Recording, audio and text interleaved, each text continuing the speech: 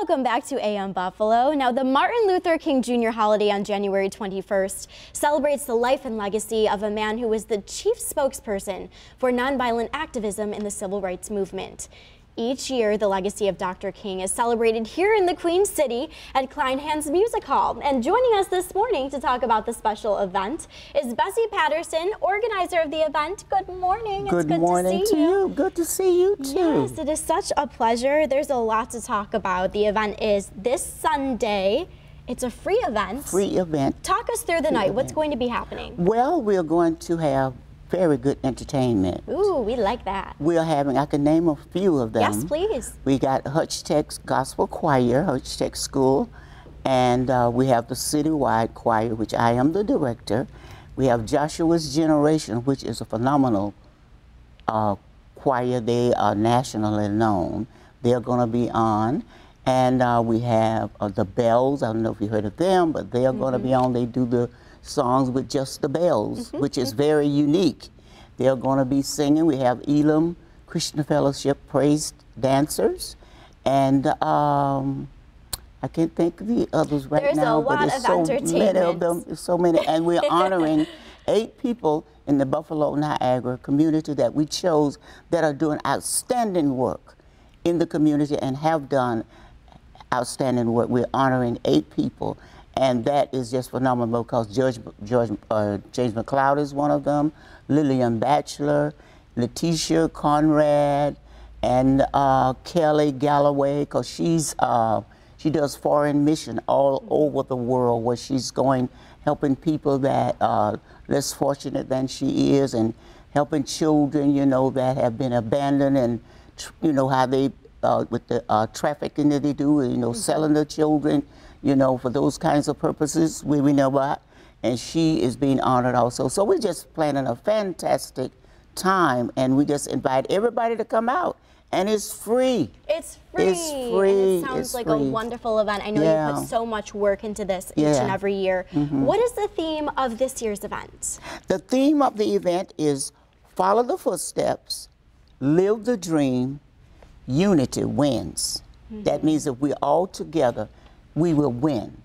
And we need to follow his footsteps because he did a lot. He sacrificed his life for all of us, that we would work together and would be better, a better nation, a better world. And this is what we need to continue to carry out the dream of Dr. King, because he gave his life up serving people.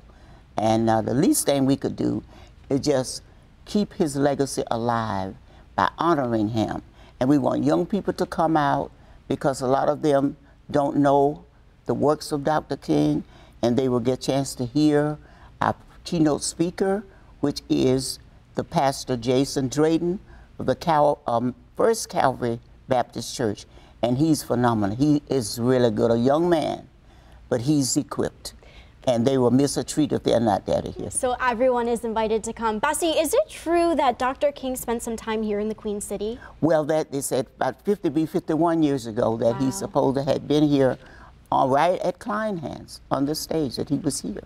Yeah, it's amazing to think about. It is amazing to think that he was right in our midst. Well, he wasn't as well known as he finally became, but the fact is that he did come here. So that's a good thing. And it's really neat because he did make his way to Kleinhan's, and that's where the event is going to be this Sunday before ML King Day. Now, the event is hosted by the Concerned Citizens Following the Dream Committee. Yes. Talk to us about the committee. What do you do each and every year, day by day?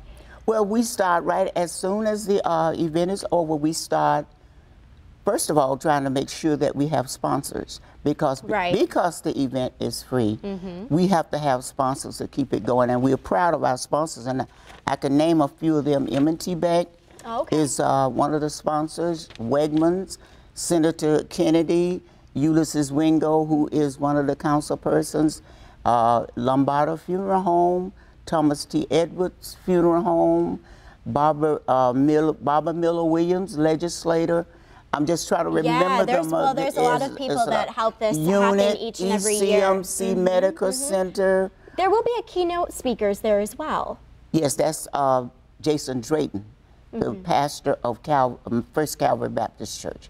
He's the keynote speaker. Yeah, so he has a lot in store. I'm sure he's been preparing for this for quite some time. And he's excited, and everybody is excited about it.